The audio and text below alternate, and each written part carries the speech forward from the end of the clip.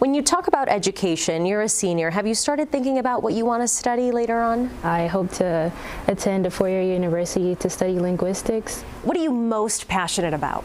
Standardized testing and civil rights. Kids learn differently, and I feel like we need to break away from the standardized way of learning. When it comes down to the scholarship, how will this be impacting you and your future? I just hope that it can just help me become a better person in what I do in career-wise. Who inspired you the most to achieve and reach your dreams? I would say my mother. She's a principal in NPS, been working for NPS for 30 years, and just seeing her grow and progress as a teacher and as an administrator is just a true inspiration. Do you have any advice for students who perhaps want to follow in your footsteps? What would you say to them? Find time out the day for yourself to relax and get back on track, and also find a mentor to help you through these hard times, through high school, through anything, honestly.